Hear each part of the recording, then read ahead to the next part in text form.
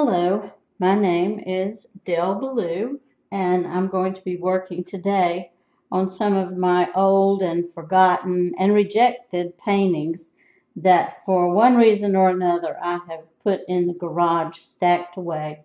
But I've pulled this one out today, and a couple of things I want to say about this painting before I get started.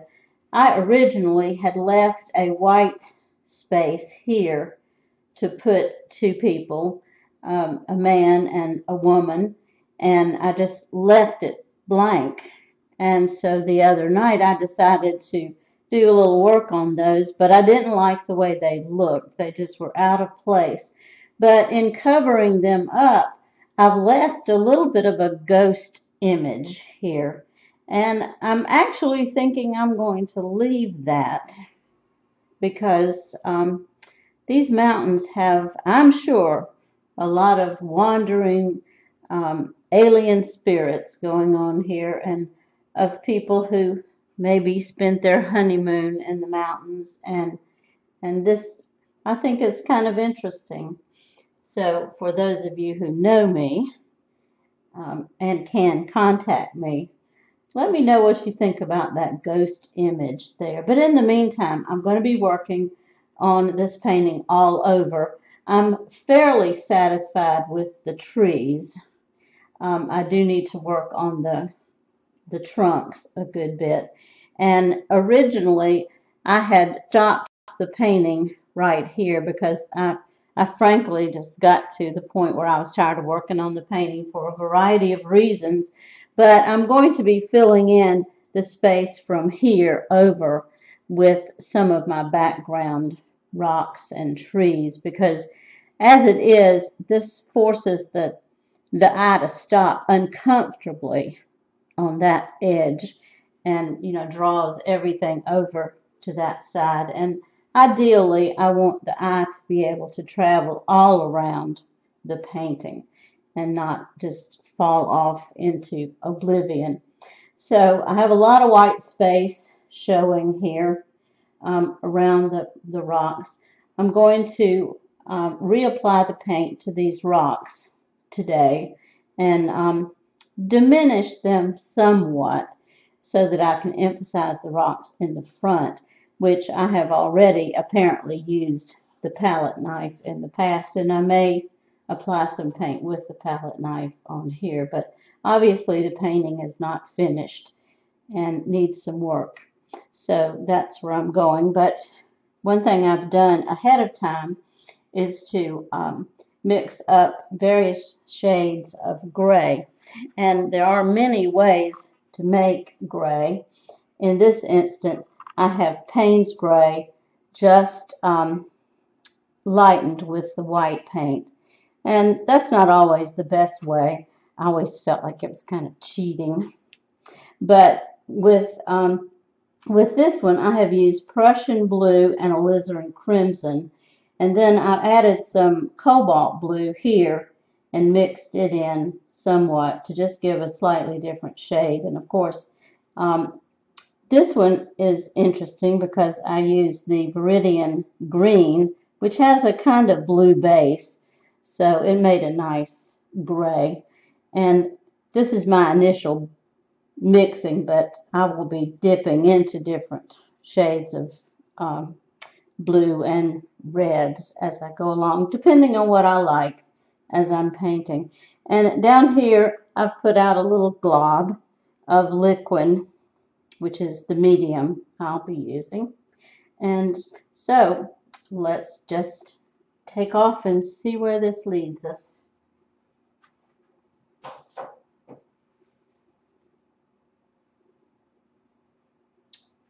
Okay, I'm somewhat going to be looking for and looking at the places I already have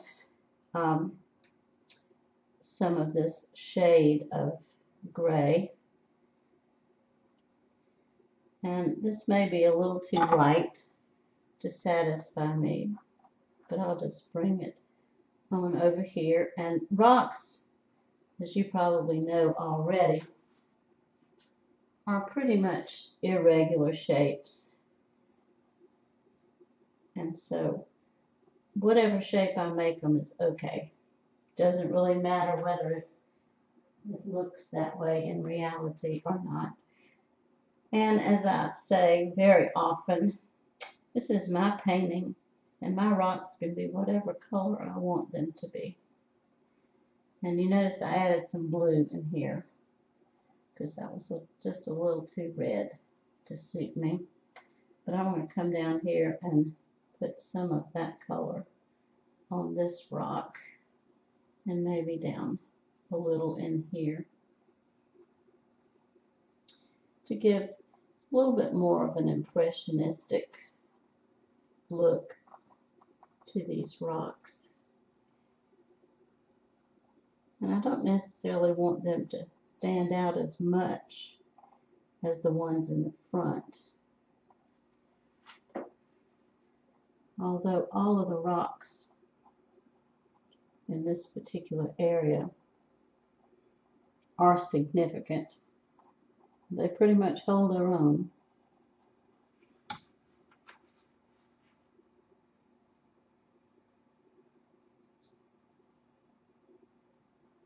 I added a little bit of the cadmium red light to my Payne's gray. I'm also trying to pay attention to these edges so that I will cover up all that raw canvas. And this is a very good reason why you should probably stain your canvas before you paint.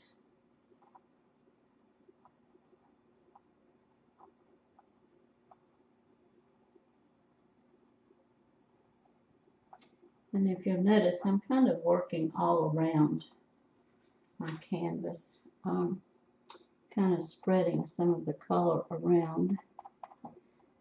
And that's for harmony. Each color has a different effect on the eye. And our eyes are pretty intelligent. So we have to feed that intelligence with our own sense of where we want our eyes to go.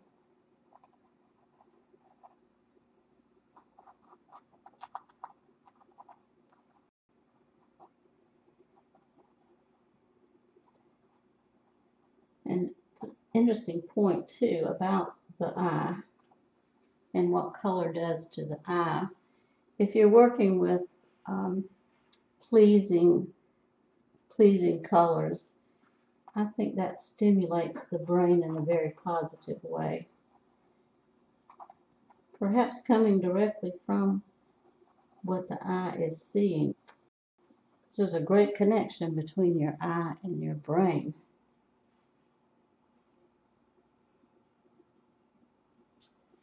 If you don't believe me, watch a horror movie and see what happens to your brain and your ability to go to sleep.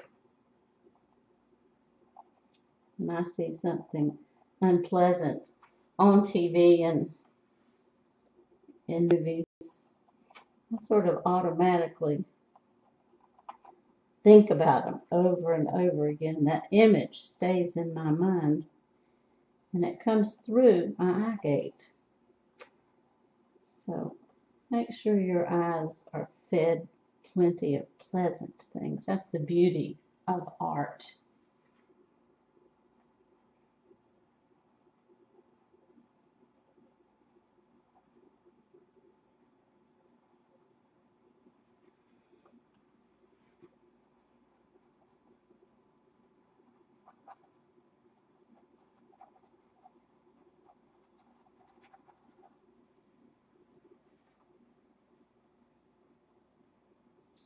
I think I have probably always wanted to be an artist.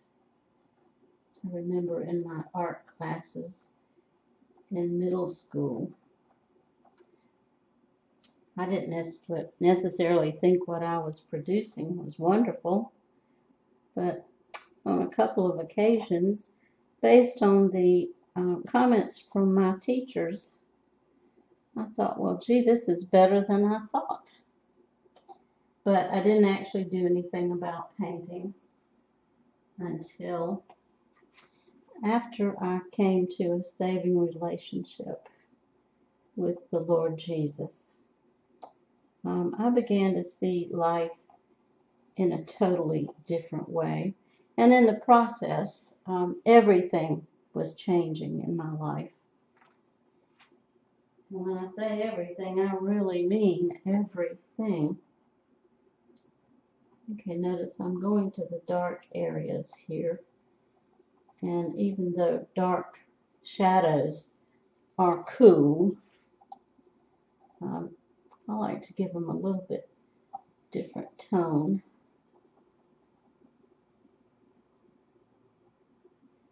And for the most part, they're all cool tones. But back to my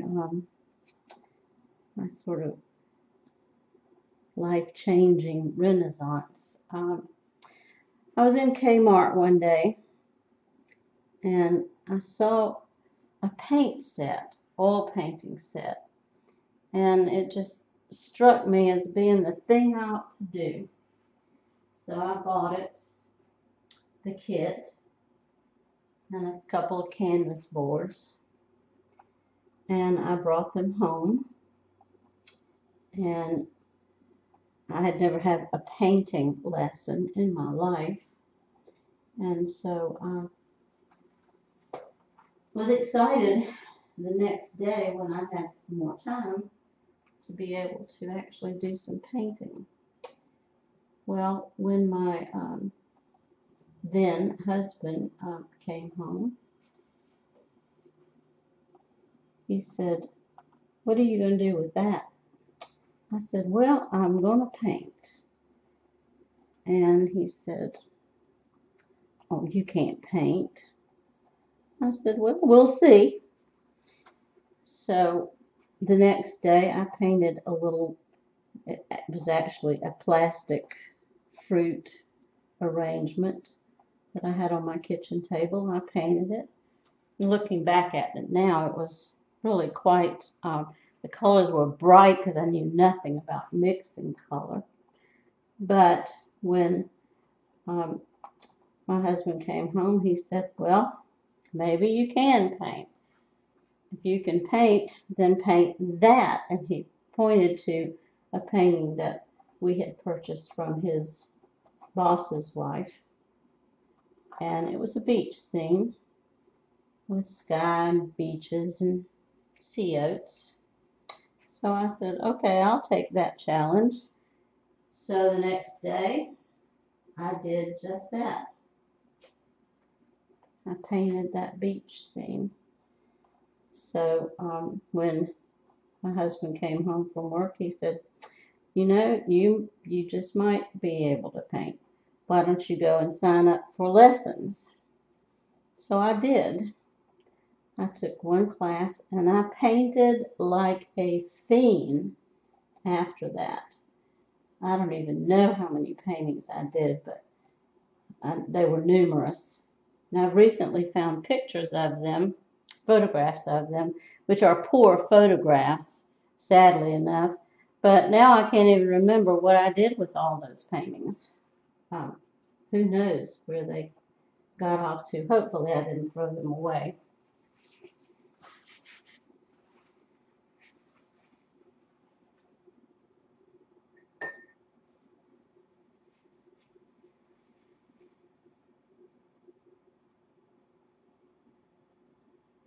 But I have always felt that that my art talent was a gift in every sense of the word, and that my obedience to follow Christ was rewarded.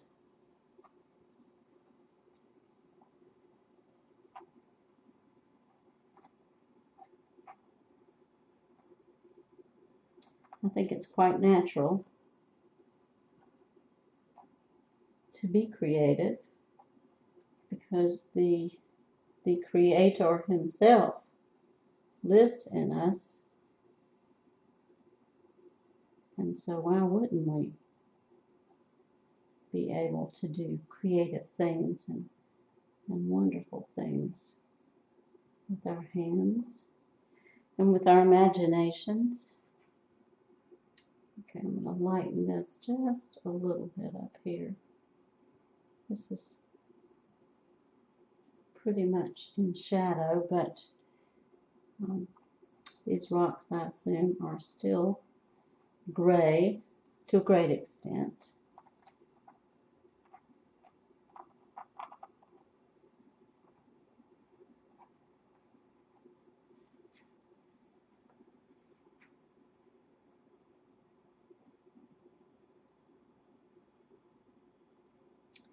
Now, at the time of day that this painting is taking place, it's pretty much with the sun, if not overhead, at least shining pretty brightly on certain parts of these rocks. The trees overhead shade them considerably, but there are a few that need to be pretty light, which I've already pretty much represented here previously.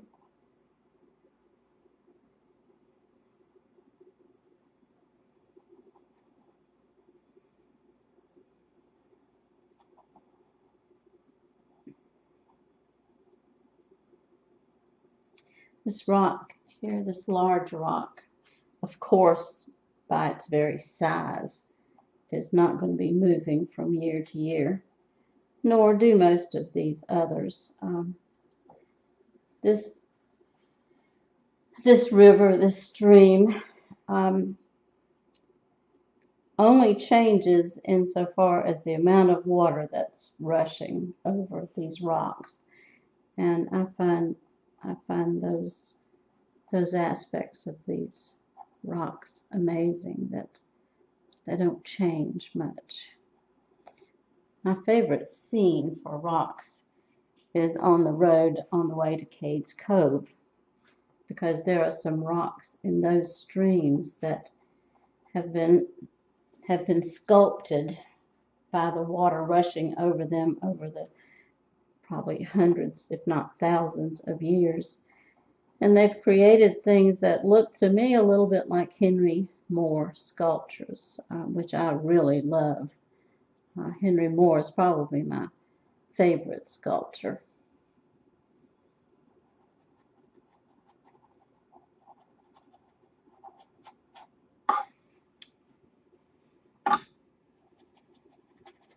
I'm dry brushing over that just a little bit to give it a little bit more texture,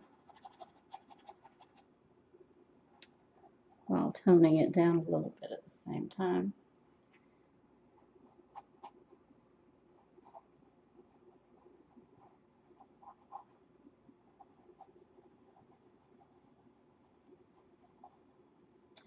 If you're one of those viewers of YouTube, and that would include me as well, I really encourage you to, if you're not picking up your paintbrush, I encourage you to do that so you're not just a passive observer. Watching painting videos is a little bit like watching exercise while you're sitting on your couch. It may look like fun, and it may be even entertaining for a little while, but you're not going to get any results until you get up off that sofa or find yourself some paint and some paint brushes. It really is and can be a life-changing experience. And art is, I just can't say enough about it.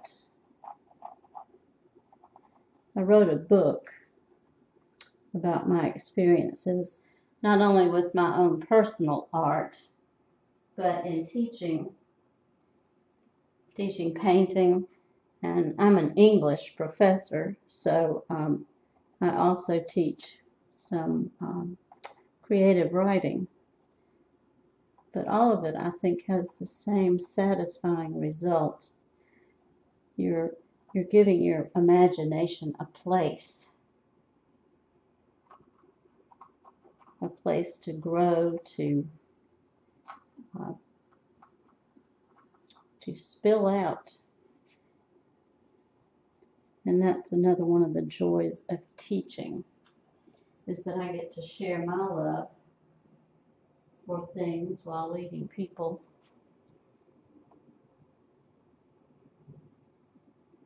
into those areas that I know are going to be meaningful in their lives. So I'm going to end this video for now, so it won't take so long to upload to YouTube.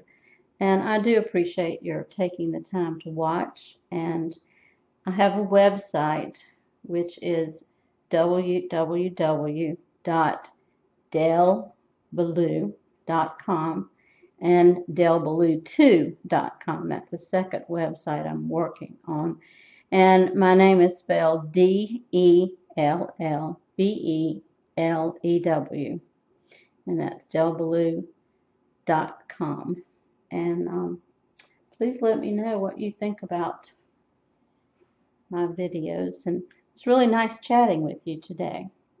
So goodbye for now.